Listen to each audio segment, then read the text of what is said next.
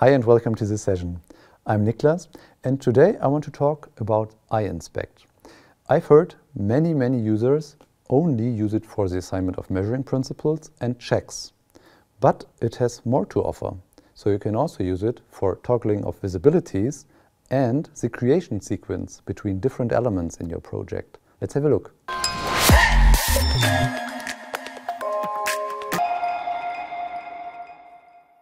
Okay, I prepared a little project where I have a CAD and a simple dimension.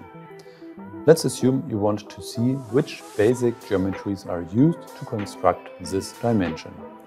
Therefore, you can select it and then in the Explorer you can search for corresponding nominal elements.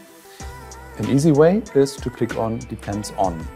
Then you can also click with the shortcut on Shift and Plus to open the complete element tree here. I open this here a little bit more and now you can enable and toggle the visibilities of the geometries. Let's do this for the points, for the plane and for the cylinder here. So in this case a plane and the intersection points of this plane and the cylinders are used for the creation of this dimension. If you imagine you have many dimensions in your project, of course the Explorer gets more and more full, maybe a little bit crowded. If you don't want to search in this way, you can also do it in a different way. Therefore, I go back to the Start view and show you another way of finding the corresponding elements. Let's close the Explorer for this.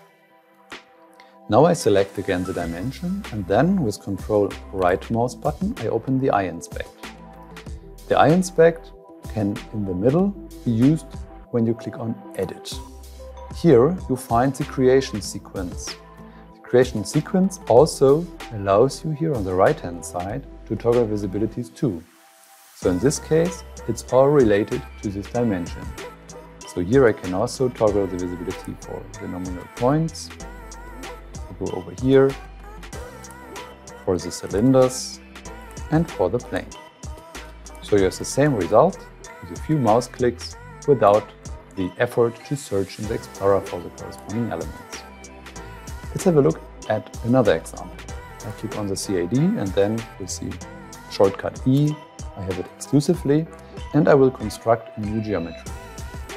Construct plane, fitting plane.